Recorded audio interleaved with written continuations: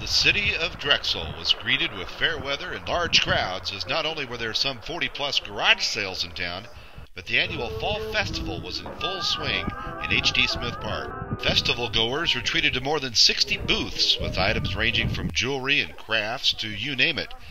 Not surprising, one very popular booth featured homemade potato curls, where folks waited up to 30 minutes for the fresh-made treat.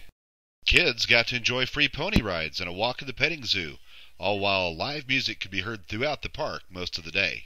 Also featured was a living history display known as the Mountain Man Encampment, where actors portrayed the lives of families after a long season of hunting and trapping.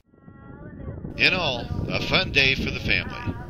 From H.T. Smith Park in Drexel, this is Bates County Live News.